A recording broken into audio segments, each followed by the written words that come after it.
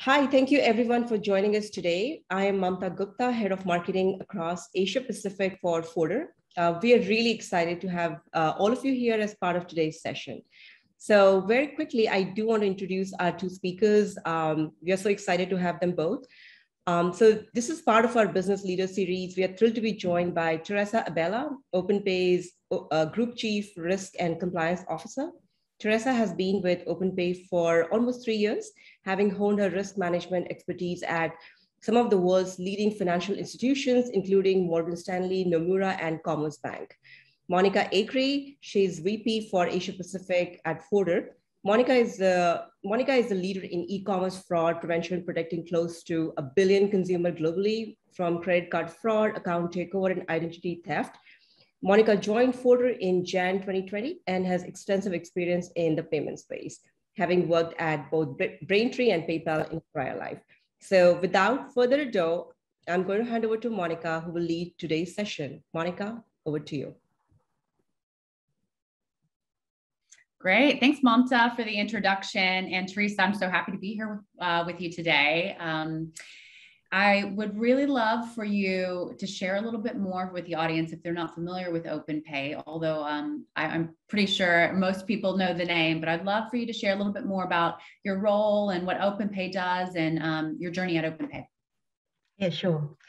And thank you, Mamta, for the introduction as well. So first up, look, thank you for having me today. I'm very excited to be here.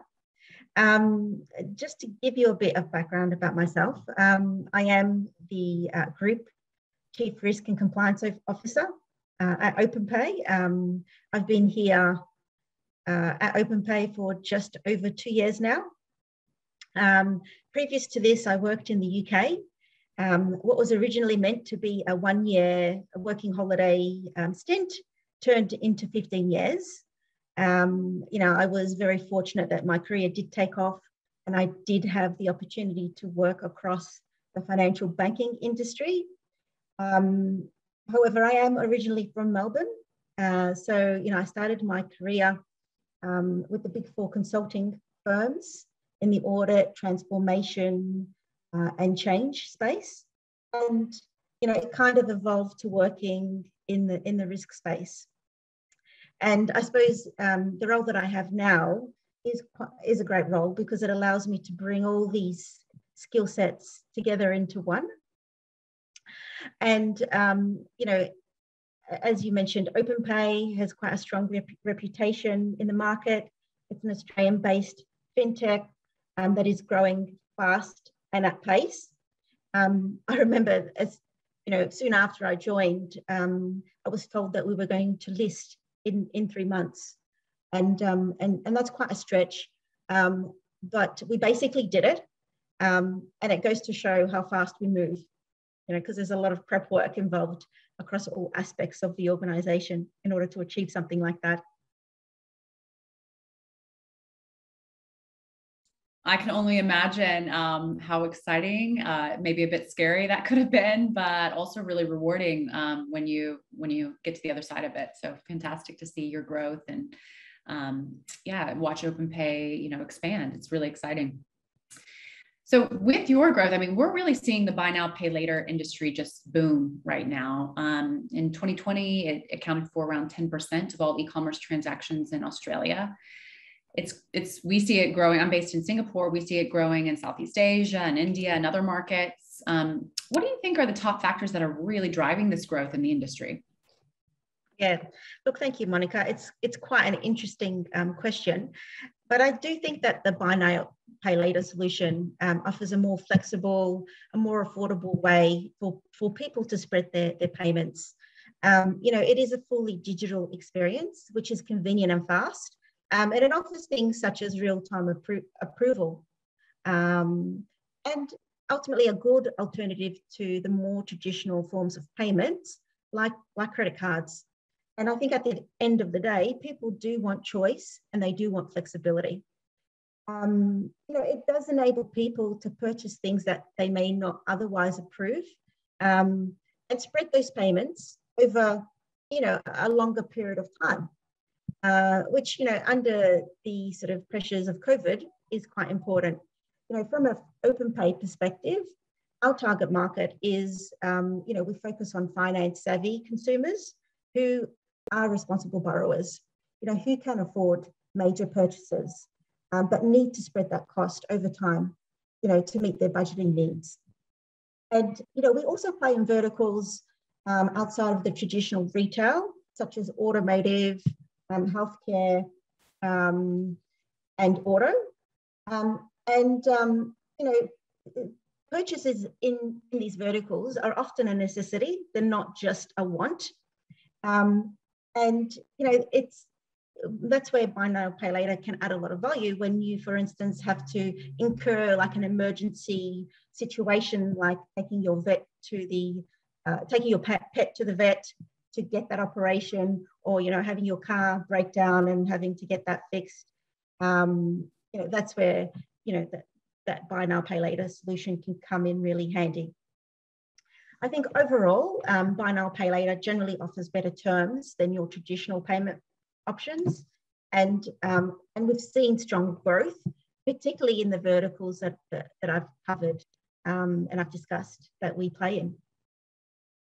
Yeah, that makes a lot of sense. I think when you think of buy now, pay later, sometimes the obvious industries like fashion come to mind, but it makes a lot of sense, especially in these times, for those need to have or maybe surprise financial occurrences to happen, to be able to have flexible payment options. Makes a lot of sense. And you touched on COVID-19 having an impact on your business or consumers. We've also seen it's obviously really pushed e-commerce in a trajectory that was much faster than what was expected. What has this really meant for your business? Yeah, absolutely. And I think, Monica, you've touched on some of the aspects there, but I suppose COVID has really helped to expedite the digital revolution in all aspects of our life. When we think about, remote working, homeschooling, and the same has applied to e-commerce. The ongoing challenges of the lockdowns has forced us to move away from the traditional way of how we did things, including in the payment space. As a result, I think the buy now, pay later really appealed to people because it offers a fully digital experience and offers an easy way to pay. And as a result of that, we have seen significant growth during this time. I suppose, let me share some stats with you that come to my mind. The RBA did some research which showed that actually buy now, pay later transactions grew by 55% in 2019-20, which is incredible. And we know from our research done by our marketing department that 40% of people use buy now, pay later methods now than the pre-pandemic, which is again a significant increase that we're seeing. From our perspective, from an Openpay perspective, and what we did was we obviously focused on our innovation, and we continue to enhance our products, to meet that customer demand. We also focused on diversifying our product range. So in addition to focusing on developing that buy now, pay later product, we continued to also develop our B2B solution, which is targeted at companies, right? And we call this solution Openpay solution, and it's a software as a service offering that allows companies to manage their trade accounts from an end-to-end perspective. So it includes taking applications, the credit checks, the approvals, and the account management process all in the one. Smart, very smart.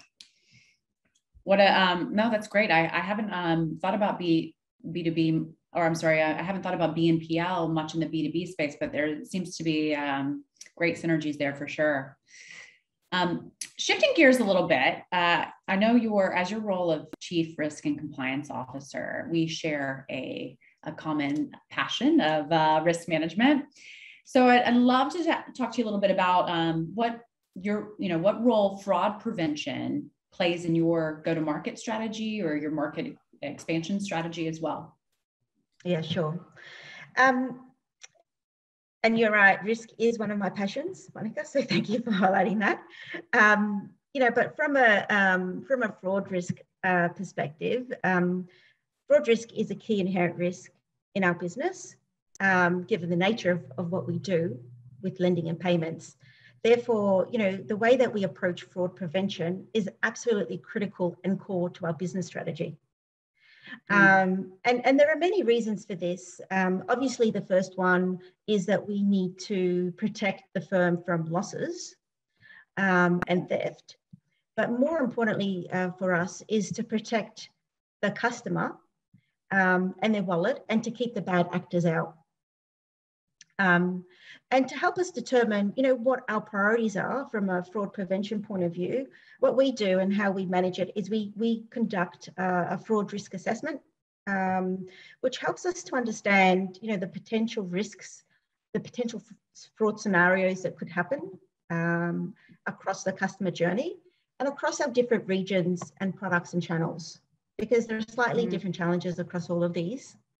And whilst we try and implement global frameworks and solutions, we do recognise that there are differences across the regions, and we do have to apply a level of customisation and solution mix per region.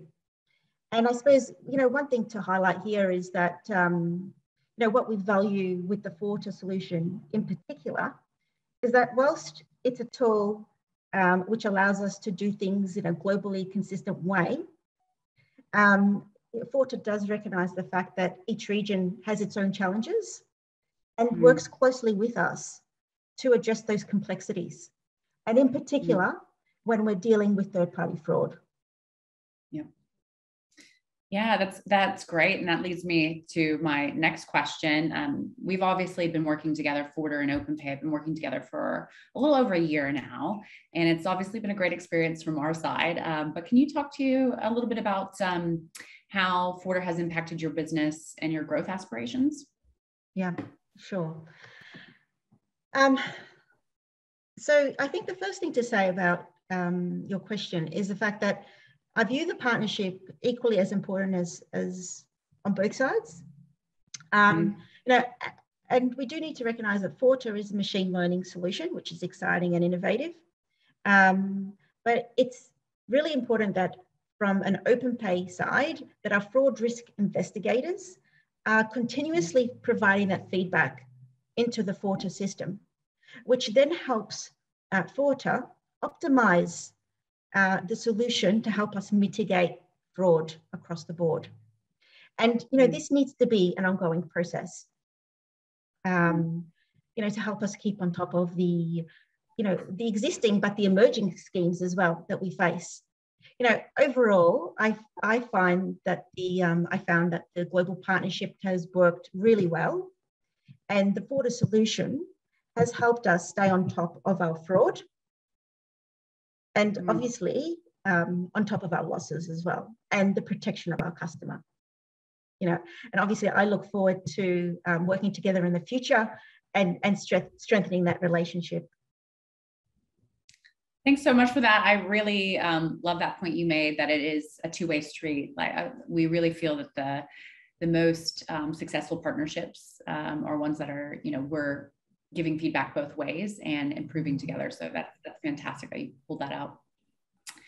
All right, let's look forward. What are your big bets for the remainder of this year and beyond, maybe in 2022 as well?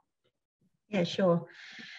So I think there are three main areas from an Openpay perspective that we're really focusing on as a business. The first one is that, we will continue to grow in our existing verticals across health, home improvement and auto, and retail. And also our newer ones, which are education and membership as well. So we're seeing a big sort of uptake in those verticals as well. So that's the first one.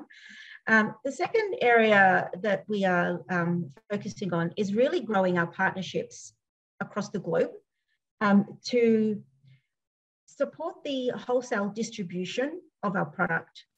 And that really helps us to grow our merchant and consumer base at scale and at pace.